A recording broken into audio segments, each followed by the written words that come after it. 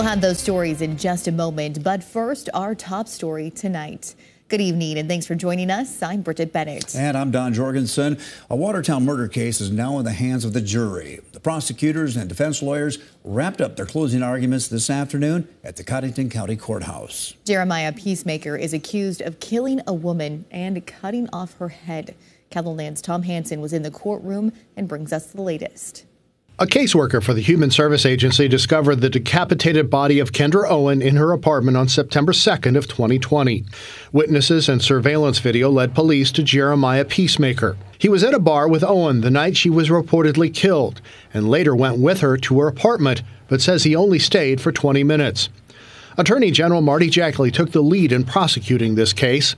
He says he wanted the jury to focus on the science. This jury had an opportunity to hear from forensic pathologists from both sides regarding autopsies, from fingerprint experts from both sides, as well as blood and DNA experts from both sides. And so I tried to utilize what the witnesses said with the evidence and what it showed. In closing arguments, the defense lawyers told the jury that a key piece of the prosecution's case, a bloody thumbprint on a tube of toothpaste, wasn't proven to be blood.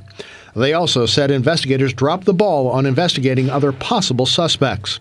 Jackley says because of the gruesome nature of what happened inside Owen's apartment, this has been a tough case for everyone involved. I think the nature of the difficulties of this case was shown by one of the jurors needing to take a break during the closing argument. So this has been a challenging case from a standpoint of some of the photographs, some of the autopsy information. So I think all lawyers involved appreciate the jury's attentiveness and the work that they're now engaged in.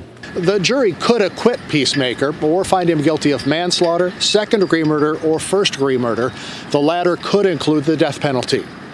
In Watertown, Tom Hansen, KELOLAND News.